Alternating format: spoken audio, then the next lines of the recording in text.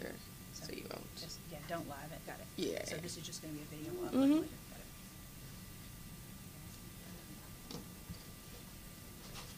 Let me go get that.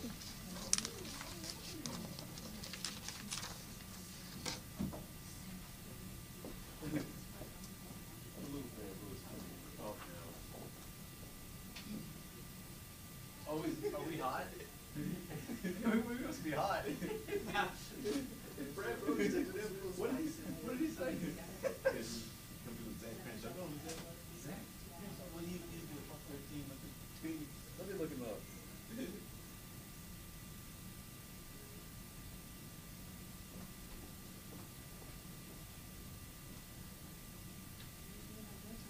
Okay. Okay. I see you, Brad. He's a little tanner than me. Little chiseled jawline, but yep.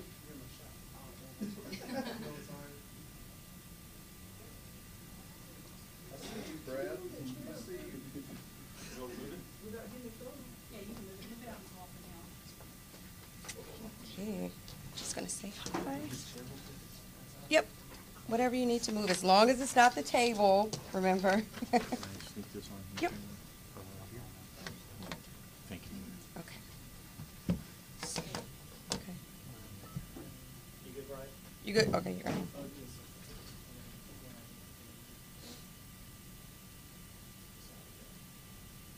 Okay.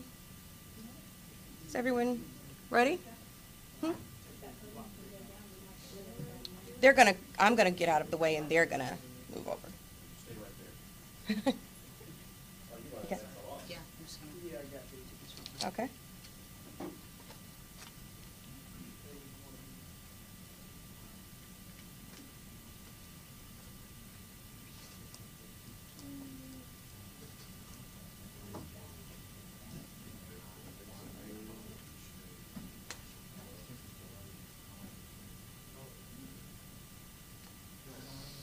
No, sorry.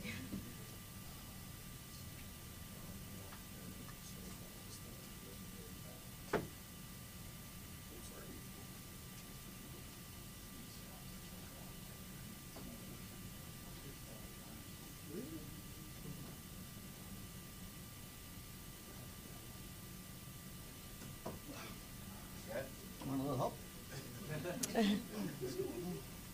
Hold one end while you push on the other. Oops, I didn't say good morning. Good morning.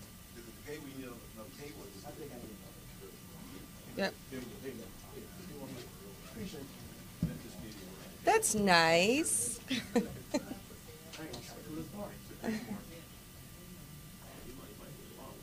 Oh, yeah, I got a little. Yeah.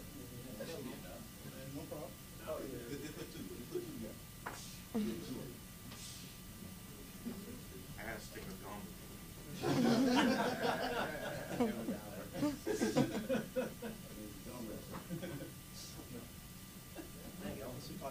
Hey, man, look. Grab some cables, man. Always bring it back up. Appreciate it. Is that? Yeah. Who's there? Okay, ready? It's my mic. Mike? Oh, Nope, we got it. Okay. Here's what it is. There we go. There we go. Right. There we go. And I got it over here.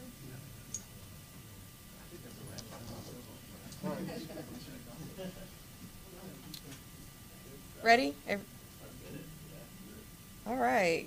Well, good morning. I'm Erica Williams, the Director of Communications for the Shelby County District Attorney's Office. Thank you all for joining us today as we provide an update in the Ezekiel Kelly case. I would like everyone to stand because you'll hear from Shelby County District Attorney Steve Mulroy along with the trial team who have worked on this case. So we have Chris Laro, Jimmy Thomas, Forrest Edwards, and also our Associate Deputy DA, Ernest Brooks.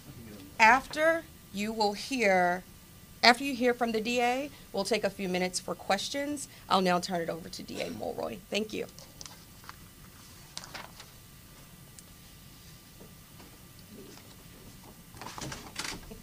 Good morning, and thank you all for coming. Ms. Williams has already introduced the members of the staff that stand behind me. Let me tell you that I've called you all here today because earlier this morning, our office filed a notice of intention to seek the death penalty in the case of Ezekiel Kelly. Under the law, any first-degree murder is at least theoretically eligible for the death penalty if there are present at least one of a number of statutorily enumerated aggravating factors. In this case, we allege that there are 4 such aggravating factors.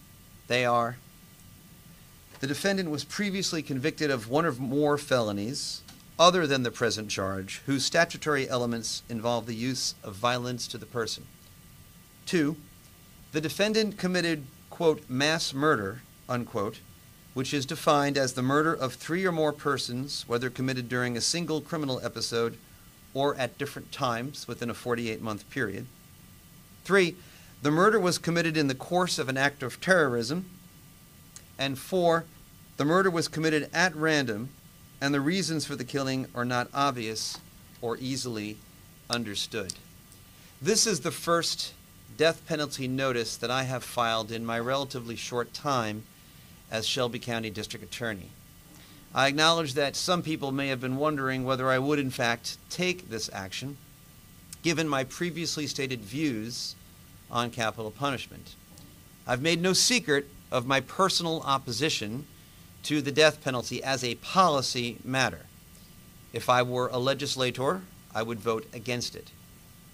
But as DA, I have a duty to enforce the law as it is written, whether I agree with it or not. Now, I want to be clear. I reserve the right as district attorney, as any district attorney would, to allow my understanding of the operations and the limitations of our death penalty regime to inform my judgment in individual cases, in close cases, about whether a particular case deserves the death penalty. Indeed, any DA does that, whether they admit it or not. And in fact, given the same facts and circumstances, it may be the case in close cases that different district attorneys would reach different conclusions about whether to seek the death penalty. That is one reason why we have elections for DAs. But when the case isn't close, when the facts are sufficiently clear, either one way or another, then a district attorney acting in good faith sometimes has to come to the conclusion that the facts and circumstances compel a particular decision. I believe this is one of those times. This is not a close case. The defendant is alleged to have engaged in an hours-long, apparently random murder spree, killing 3 people and wounding 3 others, and terrorizing an entire city in the process. The city of Memphis was on lockdown for several hours because of the actions, as alleged, of the defendant. Again, this is not a close case. This is a case where the facts and circumstances, in my view, compel a particular result. We have provided discovery to defense counsel, and to our understanding is they're continuing to research the case, including the background of the defendant. We will continue to cooperate with defense counsel and prosecute this case in court to see that justice is done. Thank you very much. I'll take any questions you may have.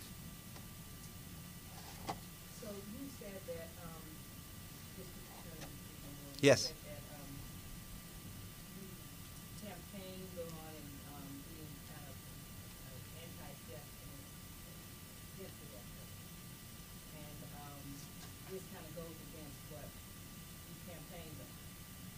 So, and this is the first one that you have done.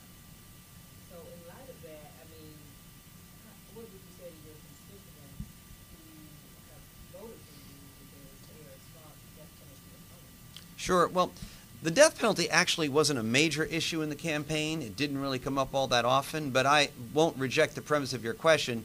Even before the campaign, I've made no secret of my personal opposition to the death penalty as a public policy matter. Like I said before, as a legislator, I'd vote against it.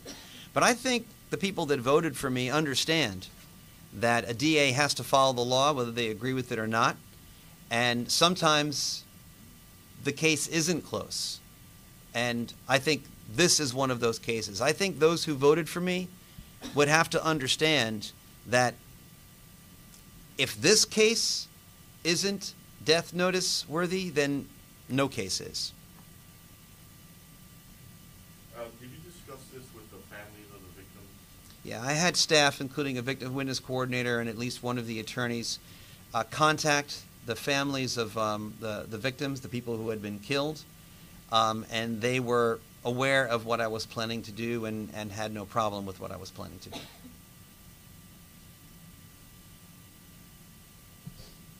we anticipate a timeline as far as when this could be brought to trial? Well, given the number of victims, the number of witnesses, the complexity of the case, and the gravity of the case, I think it will take a fair amount of time, quite a long time indeed. I couldn't imagine this coming to trial in anything less than 6 months, and probably a lot longer than that. It may very well be that the defense, will ask for more time. We intend to, not unduly rush the case. In a case of this gravity, we need to make sure that every, possibility of due process is being afforded to the defendant. But at the same time, I also recognize that I think the people of Shelby County would like to see this case resolved as quickly as possible, and we'll try to do precisely that. This is a very general question, but do you think judges need to be accountable for letting these criminals back out in the street? Well, so here's the thing. The purpose of this press conference is to talk about the case today in Ezekiel Kelly. So I don't want to get involved in a lot of other issues, but I will tell you this. We are planning on doing, and Ms. Williams can give you more details later, pretty regular press conferences, like maybe once every couple of weeks, in which I'll take questions about whatever it is you want to talk about. So I'll be happy to get into it then. And also, if you want, I'll be happy to talk to you sort of offline, separately after this press conference. But I would like the press conference to focus on this relatively important matter. It's a case, obviously, of national interest, great public interest here, and as has been pointed out, this is the first time I've had to deal with this issue of whether to seek death as a remedy. You said his priors played a role in that decision as well. Which priors are those? Well, it's public knowledge that he has one conviction for aggravated assault, and bear with me one moment. I believe that occurred in 2021. Yes, right. So he pleaded guilty to aggravated assault in April of 2021. And, under the statutory regime, if there is a prior felony conviction for a crime of violence against the person other than the crime involved in question, that is one potential aggravating factor. And, of course, as I've indicated, that is not by any means the only aggravating factor that we allege to be present in this case. You said that you filed notice to seek the death penalty. Does that wipe any sort of opportunity for a plea deal off the table? Nothing we do today precludes an ultimate resolution of this case on something other than death.